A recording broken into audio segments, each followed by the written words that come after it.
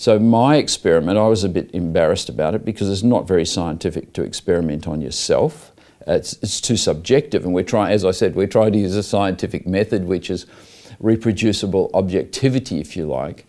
I did take a few safety precautions, so I made sure that I was taking an antibiotic-sensitive bacteria. So fingers crossed, I could have eradicated it if I developed an ulcer. But really, most of the things that happened during that self-experiment were a bit of a surprise. I thought I would have no symptoms, but I was vomiting. The histology was the proof that it had actually happened. So there were some objective parts to it, which you would want to have in your experiment. So self-experimentation with an N of 1, not very good science. And you see, if you do something wrong and you get the wrong answer, you might go off on the wrong path just on the basis of one experiment.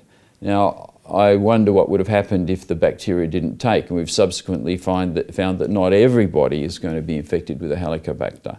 So if it had not infected me, I probably would have put my head down for a few more years and worked harder on my animal models and maybe tried a few more volunteers or something, but it would have definitely slowed down the research a lot. On the other hand, because I had done the experiment, I was able to get a publication and develop a very strong hypothesis about Helicobacter. A lot of people in the field thought it was a good experiment and went ahead and did it themselves. Not all as successful as myself, because I did have an infection only for 2 weeks.